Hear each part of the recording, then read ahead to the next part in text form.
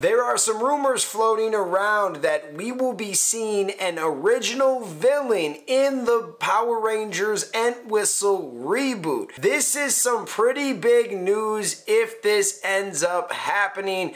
Let's talk about how an all-original villain will look like. Break it down. Hit that intro, Rangers. You are watching the Fan Club. You're watching the Fan Club. And you're watching the Fan Club. Do you know what time it is? And you know what time it is. It's time for the Fan Club. Let's go. Hey! I can't do this on my own, cause you know things ain't always sweet when you out here in these streets. But my morpher when it morphed, I made a fake. What's going on, everyone? Welcome to the Fan Club. Thank you guys so much for taking the time out of your day to tune on in here. We have been hearing some rumors that there will be an original villain for the Entwistle Power Rangers reboot. I love that we're actually hearing some type of noise, even if it's just rumors and little chatter in the background. We're still getting some type of information about it, which gets you thinking that they want to go in an all-original format for this project and not necessarily adapt a Sentai season so they have full freedom. If it works, great, we can continue something like this. If it doesn't work, we can always go back to adapting seasons of the Sentai.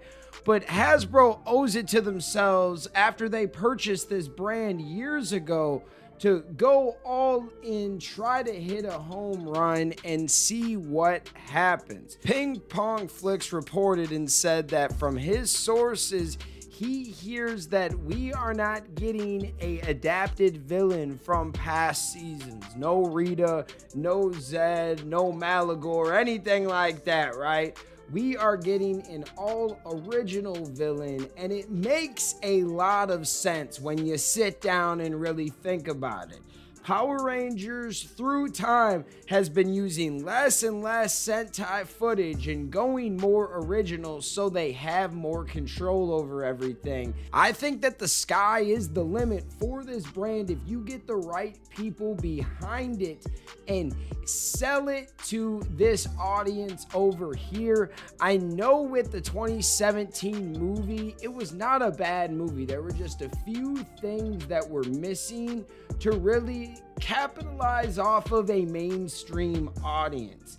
They didn't lose that much money, but it was still kind of considered a failure because they didn't generate enough money to give them a sequel, which the whole goal with Saban was he was trying to make 4 or 5 movies out of this and he couldn't get past the first one. I think the idea behind this going to Netflix is way safer.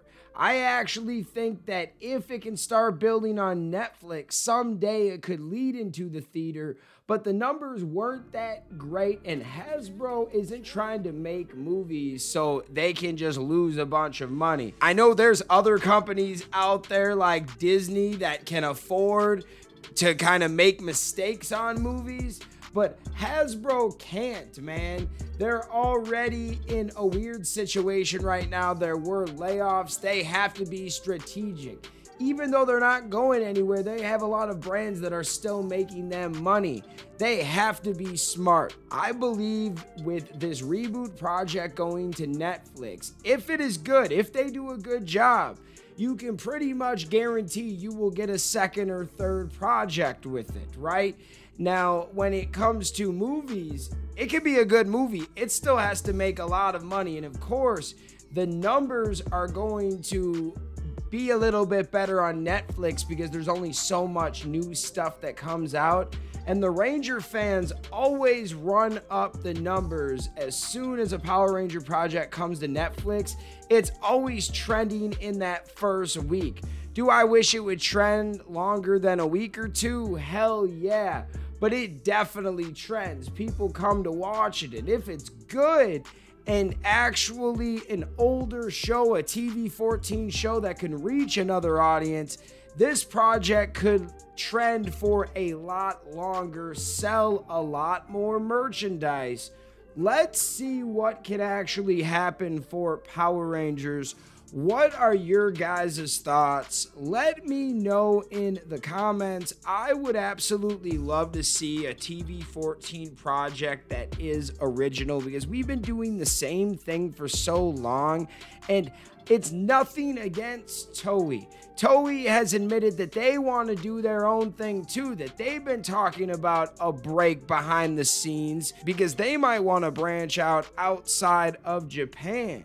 That would be cool to see Toei releasing some shows over here. But then Power Rangers could still do their own thing and it would be all original. It would be a little crazy if you had like the Power Rangers adapted show still going on, but it's Toei, but it couldn't be called Power Rangers. Like, how would that all work? Would they flip it where they throw some money to Hasbro to use the name Power Rangers over here? Like, what? I don't know. But all I know is that they desperately have been wanting to do more original content. I mean, it shows with Dino Fury, also with Cosmic Fury, that they're wanting to break free from what Toei is doing. And their seasons in the last few years have had some costumes that would be tough to replicate over here. It would be tough. Now, King Oger looks freaking sweet. I'm not gonna lie. I would love to see that. I'd love to see some Kira Major adapted, but I know Zenkaiger and Don Brothers would be tough to adapt. With that are so many restrictions and things that you put behind the season. Even though you're only using 3 to 4 minutes per episode, it dictates your whole episode and season, if you will. But what are your guys' thoughts? Let me know in the comments. I have to shout out all of the fans that take the time out of their day to watch this content. You are the real MVPs, the reason why we can continue to make videos like this one.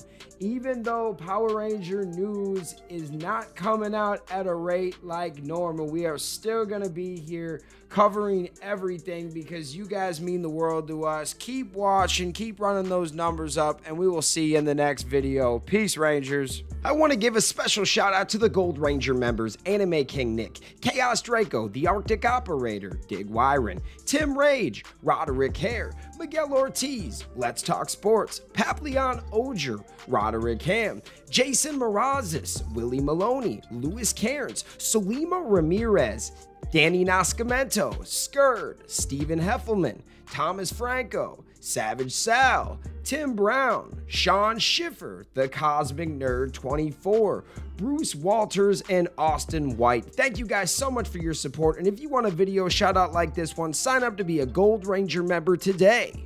Thanks for watching this video. If you like this content, you know what to do. Hit that like, hit that subscribe button, and hit that notification bell.